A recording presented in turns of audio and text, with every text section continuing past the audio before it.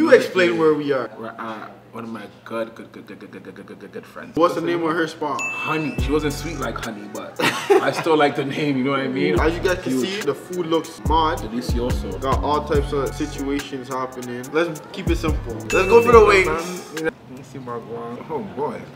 Oh, I forgot what we're doing still. Ready? Yeah.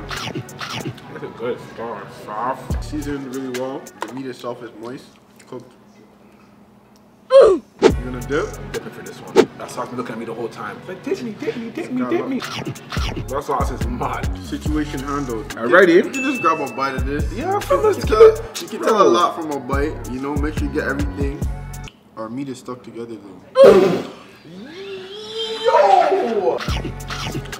To be honest, I don't know if this is racist. Like, I feel like I like any barbecue sauce. It's pretty bad. Growing up, I used to put barbecue sauce on everything. Yeah, you do like even my laptop.